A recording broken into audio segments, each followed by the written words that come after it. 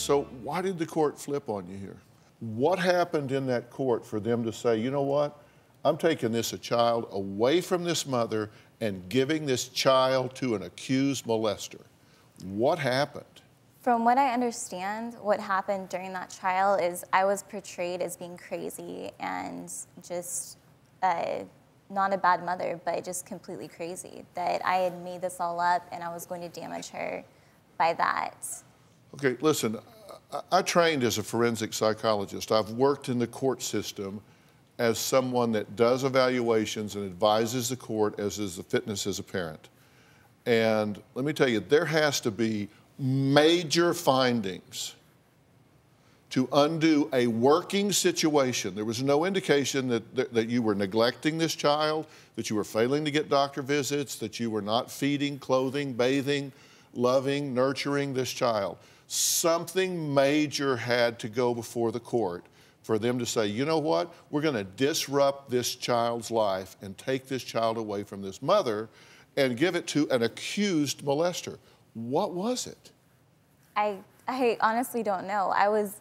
Everyone was shocked whenever he got custody of her, and I got such a limited supervised visitation because there was not I didn't feel like they had a right to do what they did.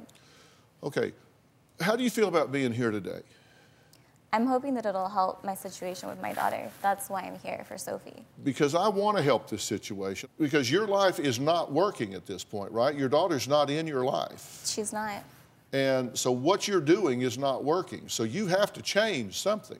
You have to be able to take a look at yourself and go, look, obviously this isn't working. I need to change something.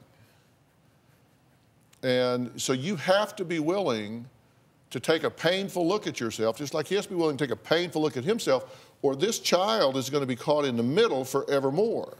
How did you two manage this into such a fractured situation? You can't tell me you have no idea what happened in court. Why is court would take such a radical position? Didn't they think you were coaching this child? They claimed that in the first trial, yeah. No, that was claimed by the other side, but the court must have believed that. As far as whenever the judge gave his ruling, he basically said that he was afraid that I couldn't keep my mouth shut, is what he said. Say that again? That I couldn't keep my mouth shut. About? About that I believed that something had happened to her.